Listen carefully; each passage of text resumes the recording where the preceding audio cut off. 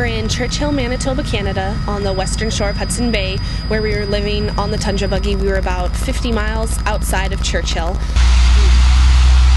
And during the day we would hear presentations. For a couple of the days we did go out on buggy 16, which is the actual driving buggy, and went out and looked for polar bears. It was really incredible to be able to see a wild polar bear, you know, so close that if I wanted to, I could reach out and pet him, which of course we wouldn't want to do. So I had the opportunity for the first time ever to go on a helicopter ride, and I was very excited. I was slightly nervous when we were first taking off. Hey everybody, we're on the helicopter heading to the maternal den site. It's getting a little loud, we're just about getting ready to take off, and I'm really excited, first time in a helicopter, so we'll see how this goes. But once we were actually in the air, it was a lot of fun being able to look out the window and see the whole beauty of the tundra below me. Standing on, it's called lichen, and it's very spongy actually. Very spongy. It's similar to moss, and it comes in many different colors, lots of other wildlife. There's even Arctic cranberries, as you can see all throughout out here.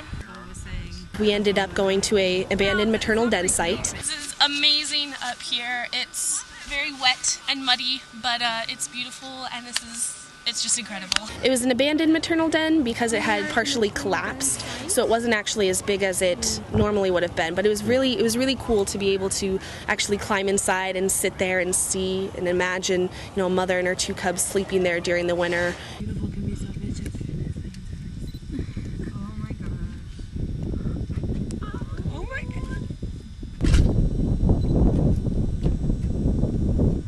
We didn't get snow actually until the very last day when we left, and it is a symptom of global climate change. When we were flying back to Winnipeg on our last day, a group of us were speaking with a native Inuit man, and we were asking him, you know, just about his life and if this weather was normal or what sort of things were normal for him. And he said that he remembers only a few years ago when the snow came in mid-August, and it's now mid-October and it's just barely beginning to snow.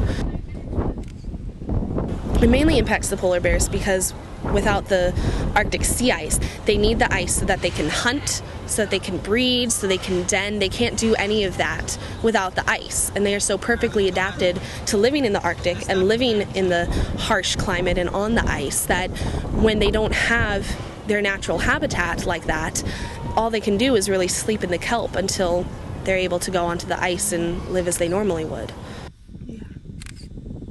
The very little things really do help, and most people think that just because they're one person, oh, it won't make a difference. But each person really does make a difference, and they can either have a positive impact or a negative impact for the polar bears and for the Arctic.